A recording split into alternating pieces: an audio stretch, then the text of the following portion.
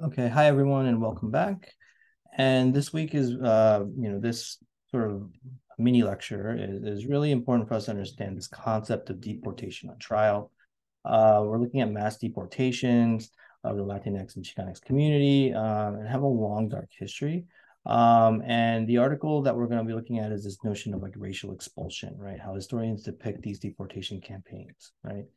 And there was not like an official expulsion, and it was categorized by the Chinese Exclusion Act, right? So the Chinese Exclusion Act was just exclusionary act that really prevented Chinese folks from arriving into the United States through federal policy, and we're going to delve into that in a different discussion. And basically, what these sort of deportation really plays a really big role in terms of like how we view um, these sort of previous acts of preventative measures that were taken for a new immigrant group.